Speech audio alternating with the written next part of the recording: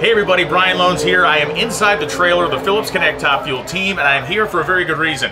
Someone will run 300 miles an hour in the 8th mile. It's been 30 years since Kenny Bernstein ran 300 in the quarter mile, going 3:01:70 at the 92 Gator Nationals. I'm here because Mike Green is the guy in the trailer, and because Phillips Connect has started a club.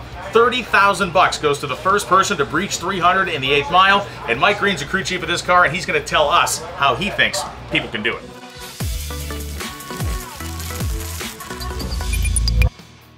Alright, so I'm here with Mike Green, crew chief of the Phillips Connect Top Fuel car. He has let me into the inner sanctum. And Mike, this whole deal about somebody going 300 in the 8th mile, I'm pretty sure you were there in 92 when Bernstein went 300 in the quarter. Yeah, I sure was. It was quite a day for all of us to watch, you know, Dale Armstrong and Wes Cerny and Kenny accomplish that. So the way they accomplished it is kind of in the same way you're going to accomplish it, or somebody will, in terms of using technology, data acquisition, really the type of things that Phillips Connect does in their regular business in the trucking industry. So I want to talk to you about some of the channels that you pay most attention to on the race car, and really the three most important ones to try to get that 300 in the 8th. Our sensors and data acquisition has, you know, grown by leaps and bounds from what we had back then. Back then there was maybe 10 things that we measured, now there's 60 different things we measure in a short amount of time. But you know, our runs are so short, the more data we can gather on a run helps us tune the car for the next run.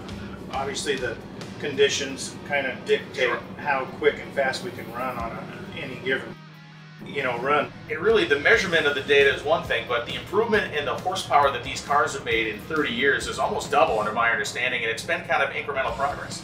No, it really has, and what has to work with it is that we out horsepowered the parts. You know, we had cast blocks, and we started building where the blocks wouldn't last, so we had to build a billet block, and the rods weren't strong enough, and the pistons weren't strong enough, so crankshafts. So as the horsepower has increased, we've had to increase the strength of the parts so they would withstand the extreme cylinder pressures that we make now. The sensors help us do that. You know, everything we monitor, just you know, our ignition system is twice as strong as it used to be.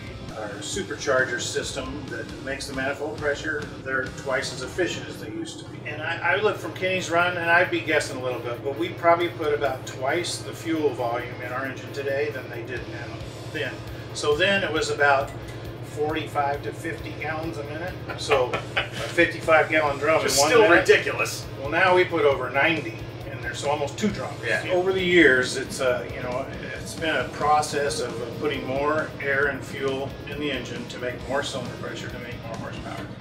You know, when we think about achieving this 300 mile an hour barrier in the 8th mile, one of the things that's pretty incredible to me is cars are the same length, motors in the same place, and yet you've been able to, over time, kind of improve this stuff.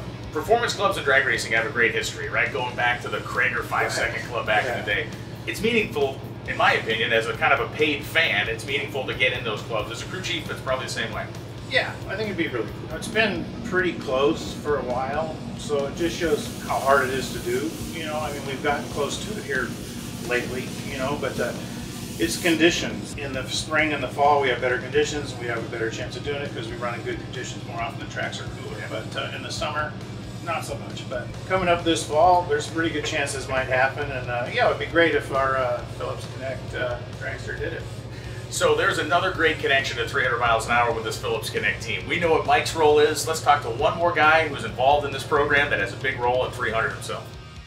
Well, Mike Green had to go back to work, and he threw me out of the crew chief lounge so I couldn't spy on what he was doing in there. But I'm lucky enough to run into Jim Epler out here. And Jim, when I got to talk to Mike, he told me about all these different data points he can collect off of his dragster. And as I look at this Phillips Connect board and I see what's available to collect off of a trailer, it's kind of the same level. Yeah, it is. I mean, think of this nose box as your race pack. So this is where you collect the data and you transmit the data. So the advantage to us is we can send it over the air as opposed to have to download it.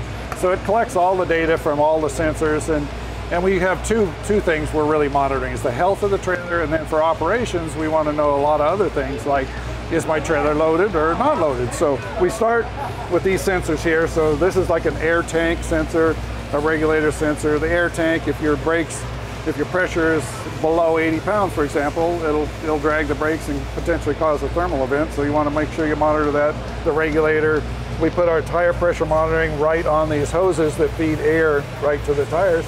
And what's really cool is when you open the door, this is like real life, Aha. and you look inside the trailer, this camera takes a picture of the cargo that's being loaded. So it's really a really valuable tool for the operations people. Well, certainly in a business like trucking, you want to be as efficient as you can with those trailers. The more full they are, the more money you're going to make, right? And being able to monitor those events are great. We can pre-check all of these sensors without even a truck connected to it. It is pretty amazing, and the parallels are very even between drag racing, a top fuel dragster, and all this technology in a trailer. Mike Green is monitoring the health of his engine, the efficiency of the engine. With Phillips Connect in your transportation business, you're monitoring not only the health of your equipment, but the efficiency of how it's being used and operated. And Jim, you guys are on the cutting edge of this stuff. Yeah, I think we are. So I appreciate it, and I love the correlation between the two. 320 miles an hour or 53 feet down the highway, they got you covered.